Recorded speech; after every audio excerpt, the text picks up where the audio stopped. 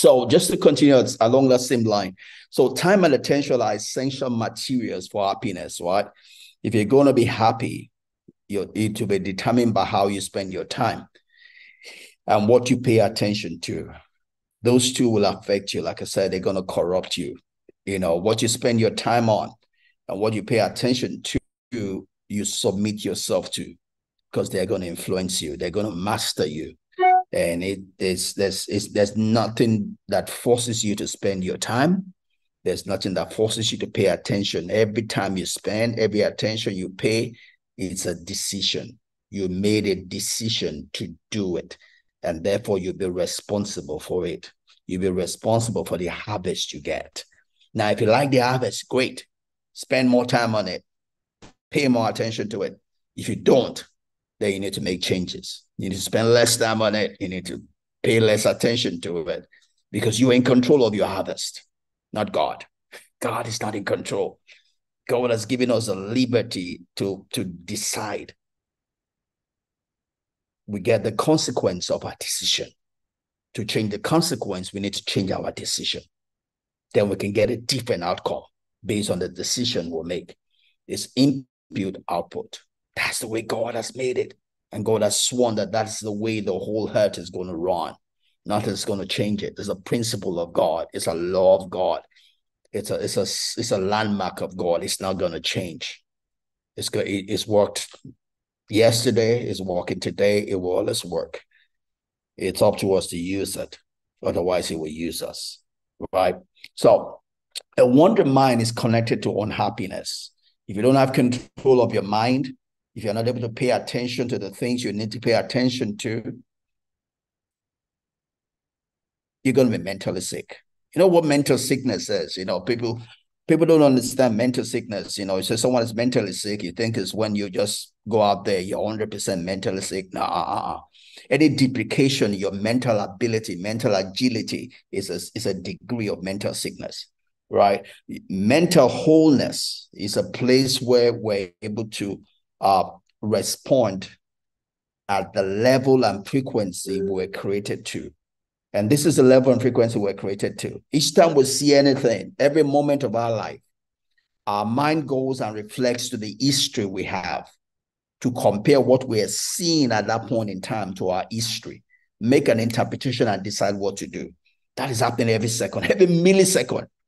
Every millisecond. As I'm talking to you, my mind is racing, thinking about what I'm saying, vis-a-vis what I've said before, what I've read. That is taking place. Right? It's at an incredible speed. My ability to use all of that data, all of that history, and be talking to you at the same time is a level of my mental wholeness. Now, we see, when I'm not able to control my mind, when my mind is being oppressed by depression, anxiety, my mind is torn all over the place, it reduces my mental acumen. Right? It reduces my mental efficacy. And that is a degree of mental sickness, right? It might not be, it just means that I'm not able to use my mind at its optimum position, right? So my ability to be in control of my time, my attention, helps my mental acumen. It helps me to be able to use my mind rightly, right? And helps my mental wholeness as well, right? So Matthew Kingsword and Daniel Gilbert puts it this way. It says the ability to think about what is not happening is a cognitive achievement that comes at an emotional cost, right? And pretty much tying all what I've said, part of what it was said in the book is this. It says that the amount of work we do today is less than what we've always done. However, people are more tired today than they've always been. And the reason is because of the degradation in our mind, because our mind is being oppressed by depression, anxiety. Depression, not being able to forget something that we did wrong in the past, anxiety of the future, right? So our present is being burdened with the past and the future. We're limited in our ability to live in the present. Therefore, that burdens our mind and reduces our mental efficacy. right?